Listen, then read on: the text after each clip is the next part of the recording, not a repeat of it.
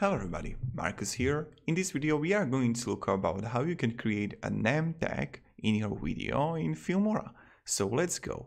First, we are going in media files, in titles, and now we will go in lower thirds and we are going to try to find some really great for, let's say, this one, or let's also try this one and this one, or even this one. The first one I think is the best. And now when the video starts playing, you can just edit it.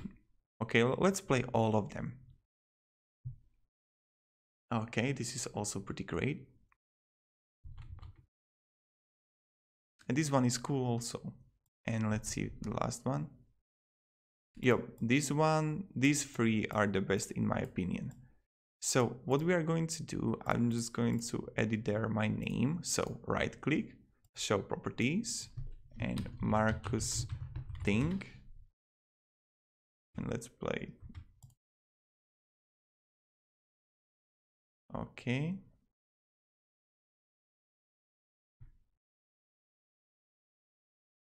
Oh no, what did I did? Okay, we need to delete that and make it again. So let's see.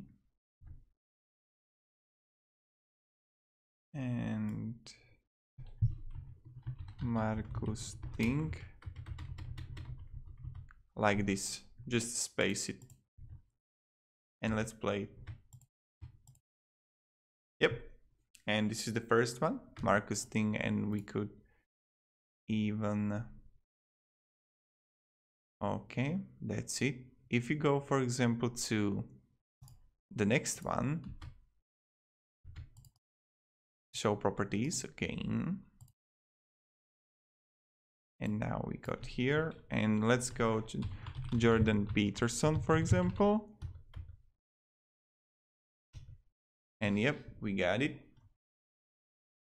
You can even animate it if you want, but I would leave it because the animation is pretty good. And if you, for example, try even the funny one, like here,